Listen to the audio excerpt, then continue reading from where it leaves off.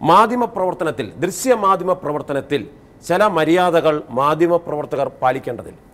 മാധ്യമപ്രവർത്തനത്തിൽ ഗുണപരമായ ഒരുപാട് മാറ്റങ്ങൾ വരണമെന്നുള്ള അഭിപ്രായക്കാരൻ തന്നെയാണ് ഞാനും. ഈ പറയുന്നത് പോലെ ബൈറ്റ് ജേർണലിസം അത് നാഷണൽ ലെവലിൽ കേരളത്തിനേക്കാൾ എത്രയോ അധികം കൂടുതലാണ്. മാത്രമല്ല വാർത്ത ഒരു തരത്തിലുള്ള ഒരു അജണ്ട നിർമ്മിതിയുടെ ഭാഗമായിട്ടാണ് അത് മുന്നോട്ട് പോയിക്കൊണ്ടിരിക്കുന്നത്. CM ആ സമയത്ത് അദ്ദേഹം വളരെ സ്പോണ്ടേനിയസ് ആയിട്ട് അങ്ങനെ പറഞ്ഞത് അത് അങ്ങേയറ്റം അദ്ദേഹത്തിൻ്റെ പദവിക്ക് നിരക്കുന്ന ഒന്നല്ല.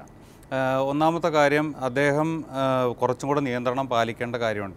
അദ്ദേഹം വളരെ സിസ്റ്റമാറ്റിക്കായിട്ട് മാധ്യമങ്ങളിൽ കൂടെ അദ്ദേഹത്തിന് പറയാനുള്ളത് പറയുന്നുണ്ട്. ഇന്നത്തെ കാലത്തുള്ള ഈ brand building, image make over, അതുപോലെ തന്നെ മാധ്യമങ്ങളിൽ കൂടെ അവരവരുടെ സന്ദേശങ്ങൾ മാക്സിമം എത്തിക്കാനുള്ള ശ്രമം, ഇതൊക്കെ വളരെ സിസ്റ്റമാറ്റിക്കായിട്ട് ഉപയോഗിക്കുന്ന ഒരു നേതാവ് തന്നെയാണ് പിണറായി വിജയൻ. പക്ഷേ അദ്ദേഹം കേരളത്തിൻ്റെ മുഖ്യമന്ത്രിയാണ്. ഇന്നത്തെ സാഹചര്യത്തിൽ അദ്ദേഹത്തിന് അവിടെ മാധ്യമങ്ങളുടെ പ്രസൻസ് അദ്ദേഹം ആഗ്രഹിച്ചില്ല. KK ആൻ്റണിയും MM ഹസൻ, ഇപ്പോഴത്തെ KPC പ്രസിഡന്റ്, മാധ്യമങ്ങൾക്ക് പെരുമാറ്റച്ചട്ടം വേണമെന്ന് പറഞ്ഞ ആളാണ്. BJP മോശമാണോ? ആരും മോശമല്ല. അതെന്താണെന്ന് വെച്ചാൽ അത് എപ്പോഴും അസുഖകരമായ കാര്യങ്ങൾ ചോദിക്കുമ്പോൾ പവറിലുള്ള ആളുകൾ ഓട്ടോമാറ്റിക്കായിട്ട് പിന്നെ മാധ്യമങ്ങളെ ശത്രുതയാവും. അത് പലരുടെയും എക്സ്പ്രഷൻസ് വളരെ മോശമായിരിക്കും. പക്വമായിട്ട് വാർത്തകളെ സമീപിക്കുന്നു എന്നുള്ളതാണ് ട്രഡീഷണലായിട്ടുള്ള മാധ്യമപ്രവർത്തകരുടെ പ്രസക്തി. അത് എല്ലാ കാലത്തും ഉണ്ടാവും. ഇനി എന്ത് സോഷ്യൽ മീഡിയ വന്നാലും അതുണ്ടാവും. ആ സംഭവത്തെ അങ്ങനെ കാണണം എന്നുള്ളതാണ്. അതിന് തക്കവണ്ണം ഉയരാനും പ്രാപ്തി കൈവരിക്കാനും മാധ്യമങ്ങൾക്ക് കഴിഞ്ഞില്ലെങ്കിൽ അവർ സൈഡ് ലൈൻ ചെയ്യപ്പെടും എന്നുള്ള കാര്യത്തിലും തർക്കമില്ല. ഇവിടെ ഇൻസ്റ്റിറ്റ്യൂഷണലായിട്ട് മോദിയോട് ഉപമിക്കപ്പെടാൻ തക്ക വിധത്തിൽ മാധ്യമങ്ങളെയോ അല്ലെങ്കിൽ പബ്ലിക് ഓഡിറ്റിൽ നിന്ന് മുഖ്യമന്ത്രി ഡിസ്റ്റൻസ് ചെയ്യപ്പെടുന്നു എന്നുള്ളതാണെങ്കിൽ മുഖ്യമന്ത്രി അതിന് തയ്യാറാവുന്നു എന്നുള്ളത് അതൊരു വലിയൊരു ഫെയിലിയർ ആയിട്ടാണ് ഞാൻ കാണുന്നത്.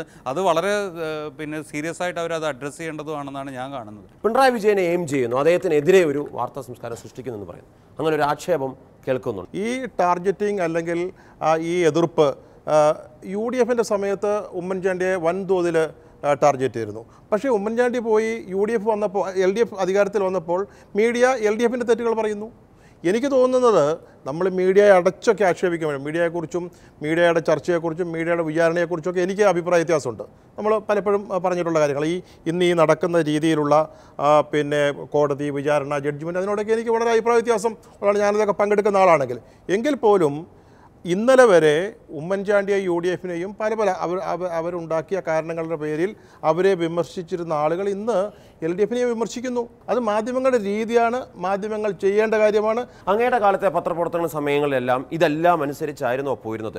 എല്ലാ നേതാക്കന്മാരും ക്ഷണിച്ചിട്ട് മാത്രമാണോ അവിടെ പോയി വാർത്ത എഴുതിയിരുന്നത്? അല്ലാതൊക്കെ തന്നെ അങ്ങ് ഉൾപ്പെടെയുള്ളവർ രണ്ടാമത് അങ്ങ് വിഷവൃക്ഷത്തിന്റെ അടിയിൽ. പിന്നെ അപ്പോൾ സ്വാഭാവികമായിട്ടും ഇത്തരം കാര്യങ്ങളിലെല്ലാം ഒരു ഇടപെടൽ അന്ന് മാധ്യമപ്രവർത്തകർ നടത്തിയിരുന്നു. ഇപ്പോഴും വേണമെന്ന് അഭിപ്രായം തന്നെയാണ് എനിക്കുള്ളത്. ഞാനിതിനെ ന്യായീകരിക്കാൻ വേണ്ടി വന്ന് പറഞ്ഞതല്ല.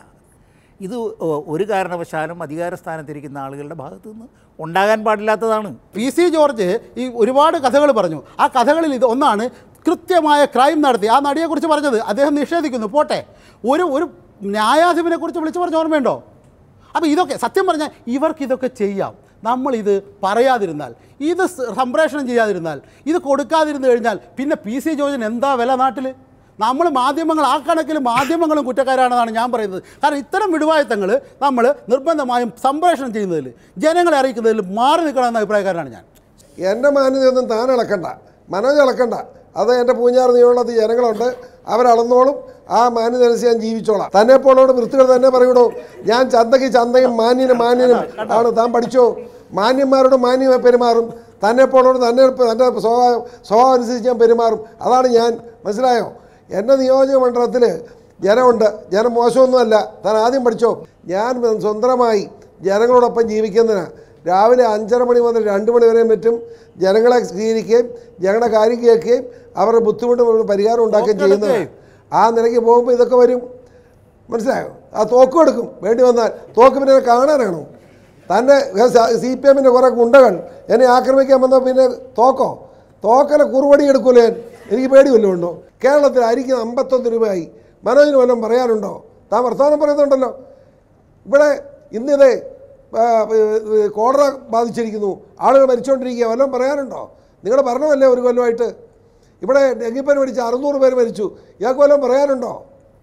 നിത്യോപയോഗ സാധനങ്ങൾ മേടിക്കാൻ പറ്റുകയില്ല. ആർക്ക് കിട്ടും? ഒന്നുമില്ല. തന്നെ പറയാനുണ്ടോ?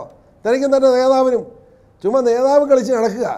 ചക്രം ഉണ്ടാക്കിക്കൊണ്ട്. സാറ് ഇത്രയും ഭയങ്കരമായിട്ട് CPM-നെതിരെയും അല്ലെങ്കിൽ മുഖ്യമന്ത്രിക്കെതിരെയൊക്കെ പറഞ്ഞ ആള് കഴിഞ്ഞ തെരഞ്ഞെടുപ്പിന് മുമ്പ് പറഞ്ഞ എന്താണെന്ന് ഇവിടെ ഇരിക്കുന്ന എല്ലാവരും കണ്ടുകൊണ്ടിരിക്കുന്നതാണ്. പല ഘട്ടങ്ങളിൽ രാഷ്ട്രീയക്കാരെല്ലാവരും ഇങ്ങനെ തന്നെയാണ് പെരുമാറുന്നത്. CPM എന്തോ തരാമെന്ന് സാറിനോട് പറഞ്ഞു, സാറിന് കിട്ടിയില്ല, അതുകൊണ്ട് അവർക്കെതിരെ പറയുന്നു, അത്രേ ഉള്ളൂ. എല്ലാ രാഷ്ട്രീയക്കാരും തന്നെ അവർക്ക് വേണ്ട കാര്യങ്ങൾ മറ്റുള്ളവർ കൊടുക്കാതിരുന്നു കഴിഞ്ഞാൽ ഓരോരുത്തരുടെ ഔദാര്യം പറ്റില്ല. പൂഞ്ഞാലിലെ ജനങ്ങളുടെ ഔദാര്യം പറ്റി ജീവിക്കുന്നതാണ് ഞാൻ. ആദ്യം പഠിച്ചു CPM-ന്റെ മുഖത്ത് നോക്കി വർത്താനം പറഞ്ഞ് ഞാൻ ജീവിക്കുന്നത്. ഞാനിപ്പോൾ പേഴ്സണലി PC ജോർജ് സാറിനെ ആരാധിക്കുന്ന ഒരു മനുഷ്യനാണ്. കാരണം ഞാൻ സ്റ്റുഡൻ്റ് എന്ന രീതി പറയട്ടെ, അദ്ദേഹത്തിന് ഒരുപാട് സംസ്കാരം എന്നൊക്കെ ഇപ്പോൾ കുറേ പേരിൽ പറയുന്നുണ്ടായി. എന്നാൽ സത്യത്തിന് കണ്ണടച്ചിട്ട് കാര്യമില്ലല്ലോ. അദ്ദേഹം സ്വതന്ത്രനായിട്ട് മത്സരിച്ചിട്ട് പൂഞ്ഞാറിൽ 30,000 വോട്ടുകൾക്ക് ജയിച്ചതാണ്. അപ്പോൾ അദ്ദേഹത്തിന് ജനങ്ങളെ പറ്റി അറിയാവുന്നതുകൊണ്ട് മാത്രമായിരിക്കണമല്ലോ അദ്ദേഹം ചെയ്തത്. ഇവിടെ മുഖ്യമന്ത്രി പിണറായി വിജയനെ ഇരട്ടച്ചങ്കൻ എന്ന് പറഞ്ഞ് വിളിക്കുന്നെങ്കിലും സത്യം പറഞ്ഞാൽ ആ വിഷയത്തിൽ അല്ലെങ്കിൽ ആ നടന്ന സംഭവത്തിൽ എനിക്ക് പേഴ്സണലി ഒരു സ്റ്റുഡൻ്റ് എന്ന രീതിയിൽ തോന്നിയത് ഒരു ഭയത്തിന് അല്ലെങ്കിൽ ഭയം മറയ്ക്കാനുള്ളൊരു സംഭവമാണ്. കാരണം ഗവർണർ എന്ന വ്യക്തി ഒരു മുഖ്യമന്ത്രി ഇങ്ങനെ വിളിക്കണമെങ്കിൽ അപൂർവമായ ചില ഒരു കാര്യമാണ്. അതുകൊണ്ട് തന്നെ അത് മറച്ച് കാണിക്കാൻ വേണ്ടിയാണ് മാധ്യമക്കാരെ അല്ലെങ്കിൽ കടക്ക് പുറത്ത് എന്നൊരു വാക്ക് അത്രയും ഒരു ടോണോടെ ഉപയോഗിക്കണമെങ്കിൽ ആ ഭയം മറച്ചു വയ്ക്കാൻ വേണ്ടി മാത്രമെന്നാണ് ഞാൻ വിശ്വസിക്കുന്നത്.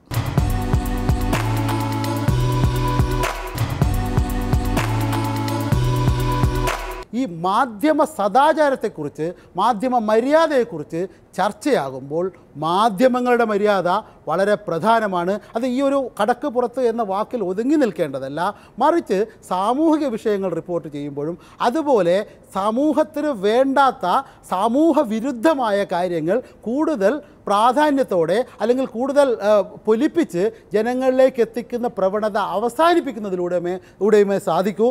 അതുകൊണ്ടാണ് നമ്മുടെ ചർച്ചയിൽ ആളെ വിളിക്കുമ്പോൾ പോലും പ്രത്യേക ശ്രദ്ധ വേണമെന്ന് ഞാൻ മാർഷലിനോട് പറയുന്നത്. മാധ്യമ മര്യാദകളിൽ ഉയർന്നു വരേണ്ട മറ്റൊരു വിഷയം, ഇവിടത്തെ ചില വിഷയങ്ങളുണ്ട്. അവിടെ ബീഫ് അല്ലാന്നുണ്ടെങ്കിൽ ഏതെങ്കിലും ഒരു ബുദ്ധിജീവി എവിടെയെങ്കിലും മരിച്ചാൽ ഇതൊക്കെ ഇവിടെ ചർച്ചാ വിഷയമാണ്. അത് ഈ കേരളത്തിന് പുറത്തൊരിടത്തും ചർച്ചാ വിഷയമല്ല.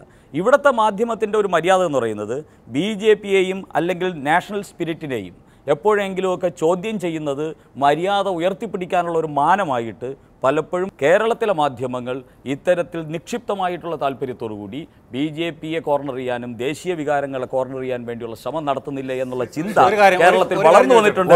അതും കൂടെ മര്യാദയുടെ ഭാഗമായി ചിന്തിക്കണം എന്ന അഭിപ്രായമാണ് എനിക്ക്. നമ്മളെ സംബന്ധിച്ചിടത്തോളം നമ്മളൊരു ടെലിവിഷനിൽ നമ്മുടെ മുഖ്യമന്ത്രി സംസാരിക്കുന്ന കാണുമ്പോൾ ഈ ബാക്കിയുള്ള നേതാക്കളെക്കാളും ഒരു പ്രാധാന്യം പുള്ളിക്കാരന് നമ്മൾ കൊടുക്കുന്നുണ്ട്. അതിപ്പോൾ മാധ്യമങ്ങൾ ചെയ്യുന്ന മര്യാദ അതൊക്കെ രണ്ടാമത്തെ വിഷയമാണ്. അദ്ദേഹത്തിന് അവിടെ കാണുമ്പോൾ പുള്ളി കടക്ക് പുറത്ത് എന്ന് പറയുന്നത് വളരെ ഇൻസ്റ്റിങ്ക്റ്റായിട്ട് അയാളെ ഇവിടെ നിന്ന് വോട്ട് ചെയ്ത് അവിടം വരെ എത്തിച്ച മനുഷ്യരിൽ ഒരു റിയാക്ഷൻ ഉണ്ടാക്കും. അത് അല്ലെങ്കിൽ കുറച്ച് നാളിന് മുന്നേ ഉണ്ടായ നേതാക്കന്മാർ ഇങ്ങനെ പറഞ്ഞിട്ടുണ്ടെന്നും ഇതിന് മുന്നേ കുറേ പേര് അങ്ങനെ പറഞ്ഞിട്ടുണ്ടെന്ന് പറഞ്ഞ് അതിനെ നമുക്ക് ചെറുതാക്കി കാണാൻ പറ്റില്ല. ഇവിടുത്തെ ഈ ചർച്ച വന്നത് എന്താ, നമ്മളിപ്പം കടക്കൂപുറത്തിനെ കുറിച്ച് പറഞ്ഞു, അത് കഴിഞ്ഞ് മാധ്യമ മര്യാദകളെക്കുറിച്ചും മാധ്യമ നൈതികതകളെക്കുറിച്ച് പറഞ്ഞു. ഇവിടെ അവസാനം വന്നു നിൽക്കുന്നത് വെച്ചാൽ ഞങ്ങളുടേത് CPM-ൻ്റെ പത്രമാണ്, ഞങ്ങളത് ഒന്നുപോലെ എഴുതും. ഞങ്ങൾ ചന്ദ്രികയാണ്, ഞങ്ങൾ മുസ്ലിം ലീഗിൻ്റെയാണ്, ഭീഷണമാണ്, ജന്മഭൂമിയാണ്, ഞങ്ങൾ പറഞ്ഞവരോട്. ബാക്കിയുള്ളവരെല്ലാം നിഷ്പക്ഷരായിക്കോണം, ബാക്കിയുള്ളവരെല്ലാം കൃത്യമായിട്ട് സംസാരിക്കണം, ബാക്കിയുള്ളവരെല്ലാം കുഴപ്പമില്ലാതെ നിന്നോണം. ഇതൊന്നും പറ്റത്തില്ല. ഇത് മാധ്യമ പ്രവർത്തനം ഏത് പാർട്ടിയുടേതാണെങ്കിലും നടത്തുന്നത് തന്നെയാണ്. ഒരു സംസ്ഥാനത്തെ മുഖ്യമന്ത്രി ഒരു മാധ്യമപ്രവർത്തകൻ അവൻ്റെ അവകാശമനുസരിച്ച് ഒരു സാധനം ദൃശ്യമെടുക്കാൻ അല്ലെങ്കിൽ ആളുകളോട് സംസാരിക്കാൻ വന്നിടത്ത് നിന്ന് കടക്കൂപുറത്ത് അതിനെയും നാട്ടുഭാഷയാവാം, കണ്ണൂരെ ഭാഷയാവാം, സ്നേഹം കൊണ്ട് പറഞ്ഞതാവാം, അല്ലെങ്കിൽ ഉള്ളിലെ ടെൻഷൻ റിലീസ് ചെയ്യാൻ വേണ്ടി പറഞ്ഞാൽ എന്തും ആയിക്കോട്ടെ, ഏതർത്ഥത്തിൽ പറഞ്ഞാലും അങ്ങനെ പറയുന്നത് ശരിയല്ല എന്നുള്ളത് ഞാൻ ഉറച്ചു നിൽക്കുന്നു. ഓരോ സന്ദർഭങ്ങളിലും പറയേണ്ടതിൻ്റേതായിട്ടുള്ള ഔചിത്യം അത് സ്വീകരിക്കാൻ, അത് അംഗീകരിക്കാൻ കഴിയുന്നവരായിരിക്കണം രാഷ്ട്രീയ നേതാക്കൾ എന്നുള്ളത് പൊതുവിലുള്ളൊരഭിപ്രായമാണ്. പക്ഷേ ഇവിടെ എല്ലാം നിഷ്പക്ഷമായിട്ടാണ് ചെയ്യുന്നത് എന്ന് പറയുന്നതിനോട് ഞാൻ യോജിക്കുന്നില്ല.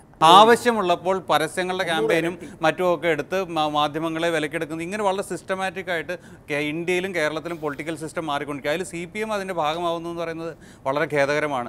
ആ സാഹചര്യത്തിൽ ഇനി മാധ്യമപ്രവർത്തകർ ചെയ്യേണ്ടത് ഇത്രയേ ഉള്ളൂ. നമ്മൾ ഒരുപാട് തെറ്റുകൾ നമ്മൾ ചെയ്യുന്നുണ്ട്, അതിനെക്കുറിച്ച് നമ്മൾ ഒരുപാട് വേവലാതിപ്പെടേണ്ട ഒരു സമയമല്ല ഇപ്പോൾ.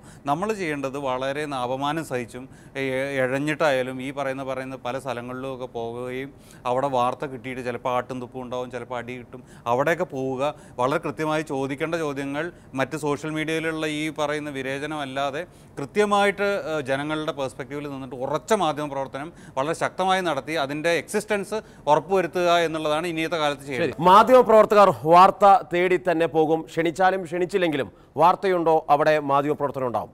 ഭരണകൂടം അവരുടെ ജോലി ചെയ്യുക, മാധ്യമ പ്രവർത്തകർ അവരുടെ ജോലിയും ചെയ്യട്ടെ. അടുത്ത ആഴ്ച മറ്റൊരു വിഷയമായി വീണ്ടും കാണാം. അതുവരേക്കും നല്ല നമസ്കാരം.